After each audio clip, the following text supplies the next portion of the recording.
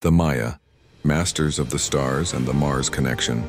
Before we journey through the stars, don't forget to like and subscribe to Yahweh Stories. For more true history that reads like adventure. The Maya civilization, flourishing from around 2000 BCE to 1697 CE, was one of the most advanced societies in the ancient world, spanning present-day Mexico, Guatemala, Belize, Honduras, and El Salvador. The Maya developed a complex culture with remarkable achievements in architecture, mathematics, astronomy, and writing. They constructed towering pyramids, intricate palaces, and expansive cities, many of which have stood the test of time. At the heart of Maya society was their profound understanding of the cosmos. They meticulously tracked celestial bodies, including the Sun, Moon, Venus, and notably Mars.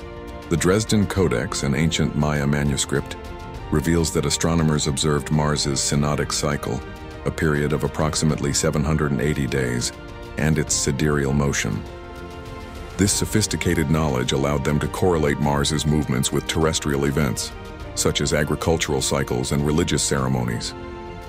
The Mayas' interest in Mars extended beyond mere observation.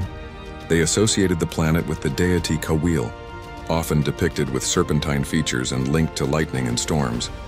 This association underscores the planet's significance in their cosmology and its influence on their cultural practices.